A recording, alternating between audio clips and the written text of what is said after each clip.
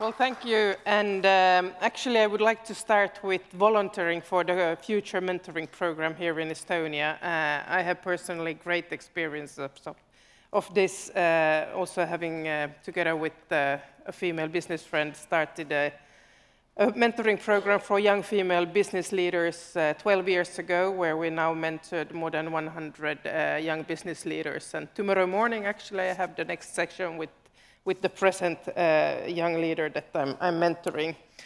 I think anniversaries are a really great thing. And an anniversary is also something that is behind the idea of gathering all of these organizers in this event today, because Estonia is turning 100 years this year.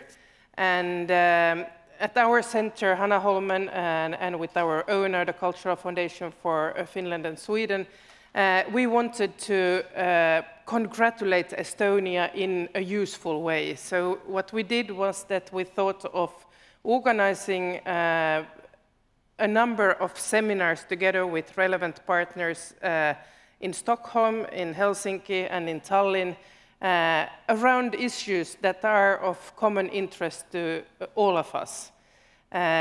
We started in Stockholm some months ago, actually trying to understand what do we share in terms of history. We wanted to start in our joint former capital, Stockholm. We continued to Helsinki or Espoo, where Hanna Holmen is, where we discussed artificial intelligence and how that is actually changing our business models.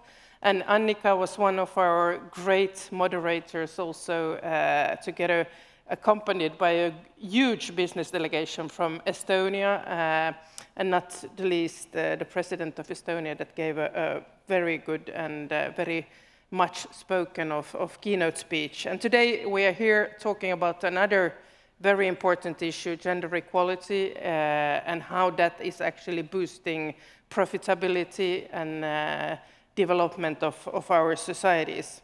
We have one more to go, and that's actually already this week in Hanna Holmen, where we gather the oldest Swedish universities, including Tartu, Helsinki University, and Uppsala University, in looking at our common win-wins in terms of academic life.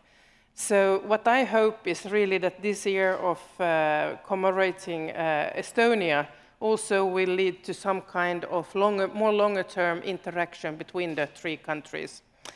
I want to thank the Nordic Council of Ministers for great cooperation. I want to thank the Finnish Institute here in Tallinn for her really taking up the challenge for organizing this. I want to thank Annika for great moderation once again. I'm sure it's not going to be the last time. Krista for this last session. All the Nordic embassies here in Tallinn for the great cooperation. And I would actually join Annika in the wish that this would become an annual event, because it's only through awareness raising and sharing best practices that we actually do advance as societies. And now I will not speak longer, because there is one more thing I think to come. So I would like to invite the Swedish ambassador to take the floor, please. Thank you.